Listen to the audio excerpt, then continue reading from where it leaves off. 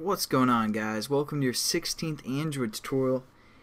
And I've realized that you guys have matured quite a bit in the Android world over the past 15 tutorials.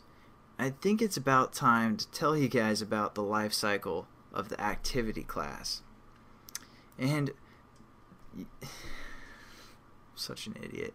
Alright, what we're going to do is talk about the life cycle of the activity class, like I said, because what happens now is we had our application run, but still our splash screen is there. If we hit the back button, it's going to go back to our splash activity, and we don't want that because, we want a splash activity to basically kill itself after it's been displayed for the most part, because it's taking up some memory, or it potentially could take up some memory, so we're going to free up some of that memory for the most part.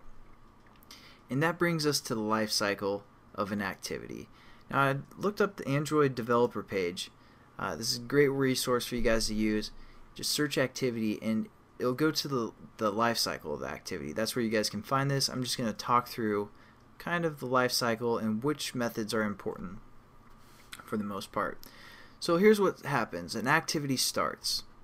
Our splash screen, for example, starts. Then it calls this onCreate method. That's where we set up our thread and we set up our layout, our set content view. We set up some of all of those type of variables. And then it also calls the onStart method after it calls the onCreate method. Then it calls the onResume method. Then our activity actually starts running.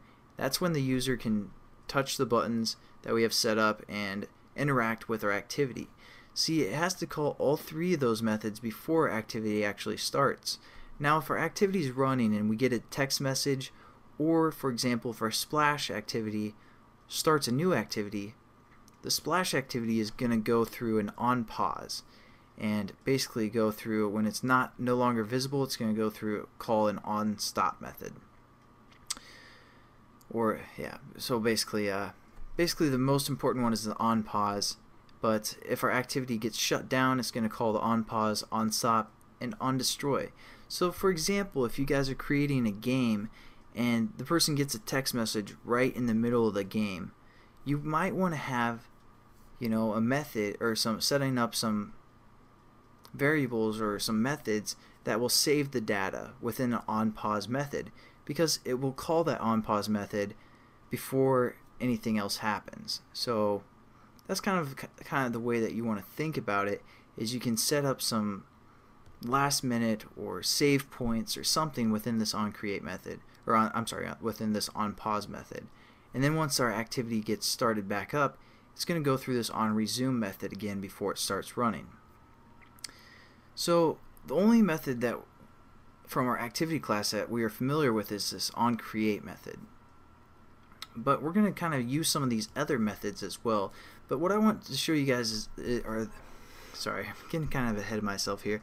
What I want to show you guys is that we're going to use this onCreate method, but the only other two methods that are really important for the most part is this onPause method and this onResume method, because even if our activity gets destroyed, it's going to go through this onPause method before it goes through these methods as well. So we might as well set up everything within this onPause method and we won't have to worry about these. And also the onResume method, we can set up some of our resume methods or variables that we need to set up before activity starts again. So those are going to be the three basic methods that we're going to use for activities in the future. But as for our splash activity, we're going to get into that right now. So open up your splash activity and hit enter right here, so we only have one bracket left. This is for our whole class. This one is for our starting method. And again, we're just going to right click, go down to source, override implement methods, and again through the activity tab we can find the method called onPause.